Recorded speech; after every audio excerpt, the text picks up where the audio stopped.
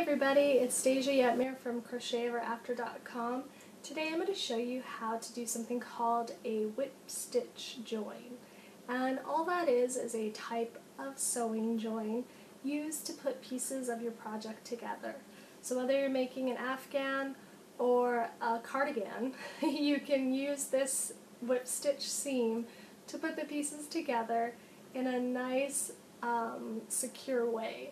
So I'm going to grab a needle and my project and we'll get started.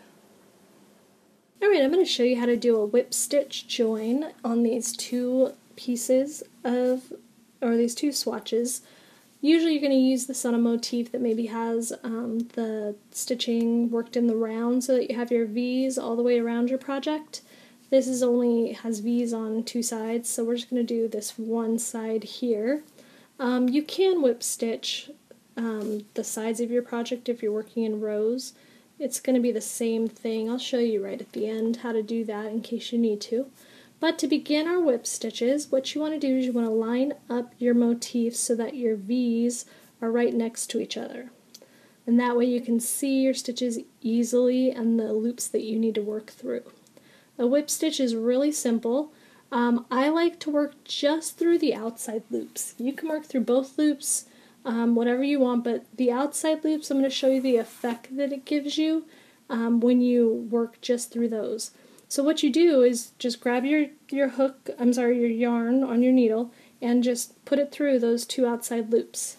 Then what you do is go across and then stick your hook through those outside loops of the next two stitches and pull it tight. Go across, go through the outside two. So you're kind of just going around in a circle into each stitch that you come to.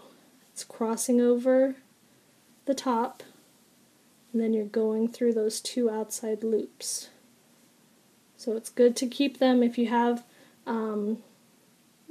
pinning, if you have a lot to sew together, if it's a really big seam, you can use like locking stitch markers every few stitches to hold it right in place so you don't have to try to guess and end up having a crooked seam. It's a pretty easy seam to take out if you do make it crooked and need to start it over. But once you get to the end, just pull it nice and tight. And you'll see that if this is worked in the green, it's almost invisible. And then on the front, all you have is this little bar that shows up. And this is why I left those seams unworked, those loops, because I like the little kind of bar that you get on both sides. So if this is in the green, it's going to be pretty much invisible, and you can see that it's a very flat seam. It's not too three-dimensional. Even though you're going around the stitches, it doesn't really stick out that much.